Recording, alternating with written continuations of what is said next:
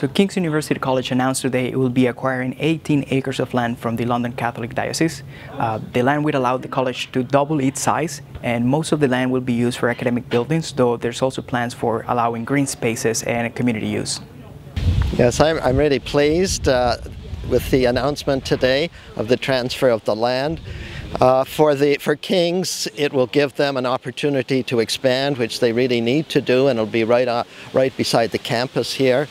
For the diocese, it will allow a new cooperation with our seminary building right behind here, which is currently being restored.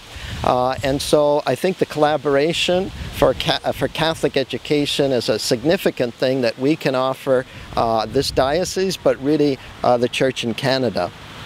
Today I announced the students' commitment to this land. We're committed to $5 million in donation, and of course our creative ideas to help build the future of King's as well. We've never let the students down. We've served them well, and they understand that there's a future for King's.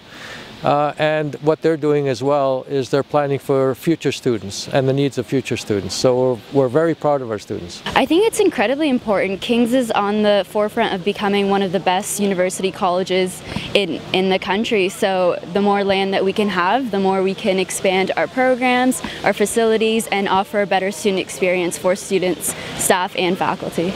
We would like academic buildings. We would like a lot of green space for various purposes, sports and so on.